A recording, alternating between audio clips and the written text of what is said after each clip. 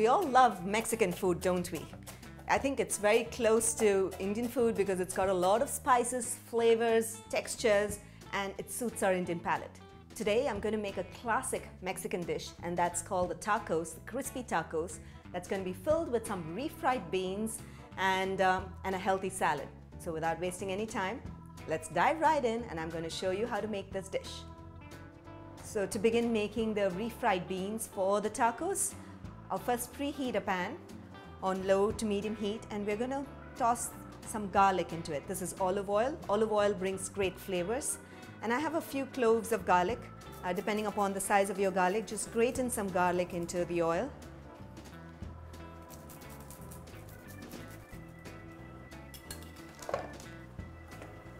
Just give it a subtle stir until you can start smelling the aromas coming through. You don't want the garlic to burn. Make sure the heat is on low.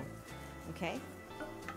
It's fantastic. The garlic has started sizzling in the oil, so at this stage I'm going to add the tomatoes. I have some freshly pureed tomatoes. These are pre-cooked tomatoes that were blanched with skin removed and then pureed. That's it. If you are using ready-made tomatoes, you can go ahead and use a puree as well to make your cooking process much more simpler. Okay, perfect.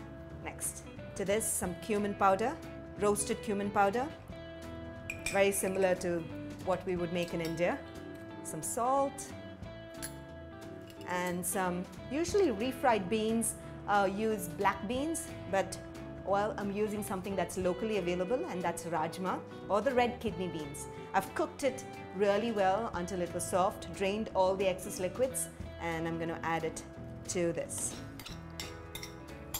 And all Mexican dishes have some spice. You can add some chili powder, you can add some jalapenos, but I love adding Tabasco sauce because it's got a little bit of vinegar and great hot peppers into it. So drizzle some Tabasco sauce, give it a stir, and we are now going to use a masher to mash these beans up. So refried beans are essentially completely mashed up beans, and they taste great in a roll, a burrito, or a spread, or like the tacos that I'm going to make today. Give it a stir. And using a potato masher, I'm going to mash up the beans until all the rajma gets nicely mashed up. And the spices and the Tabasco salt, the cumin powder, everything gets really well combined.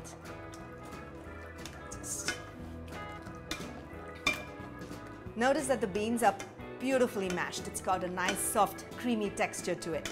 This is how the refried beans are supposed to look, and it's just perfect. You really don't have to cook the beans a lot because it's just done. All of them are pre-cooked. What I'm going to do is to give it a taste.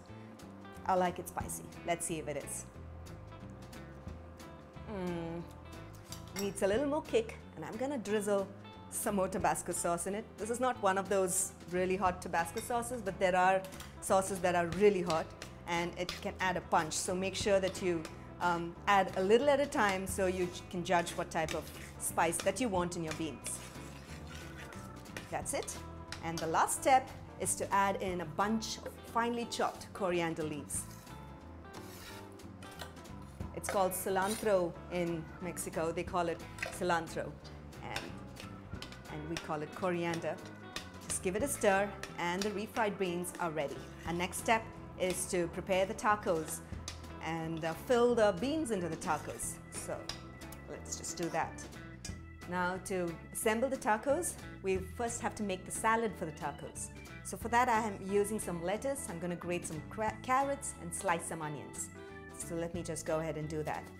Onions adds a great texture and a punch to a salad. So when it's raw and thinly sliced, it just works perfectly for salads. If you get red onions, they work great too, but any type of onions is actually okay.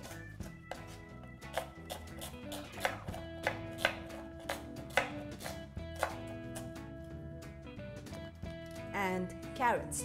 So I like to grate the carrots into using a thin grater because you don't want to bite too much and chew too much when you're eating a taco. You want to really have that soft peel and the crunch of the taco when you're eating it. So grating carrots thin really helps. There you go. And it also ups the nutrition value of your taco with a, it's a healthy twist to a salad.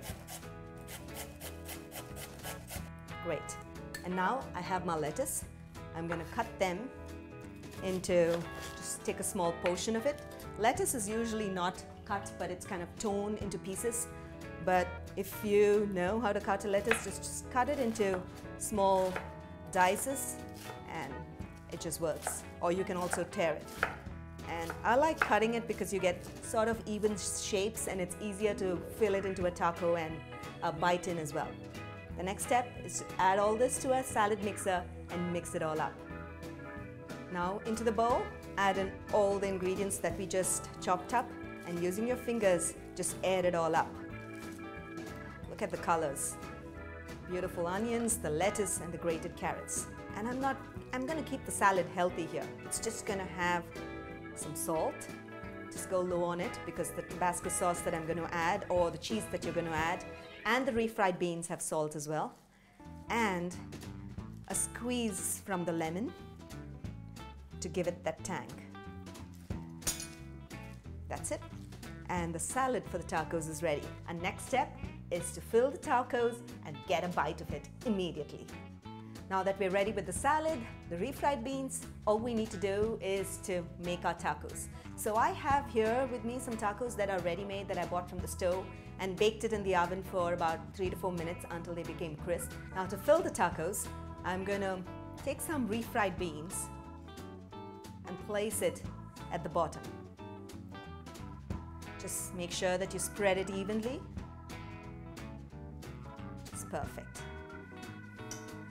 And then take some salad, fill it in, pack it in with the salad. Adds the juicy crunch. And then finally, no Mexican dish can be Mexican without the cheese. We'll top it with lots of cheese. Fantastic. And if you like to spice it up a little more, like I do, I'm just going to drizzle just a little bit more tabasco sauce. And we're ready to take a crunch.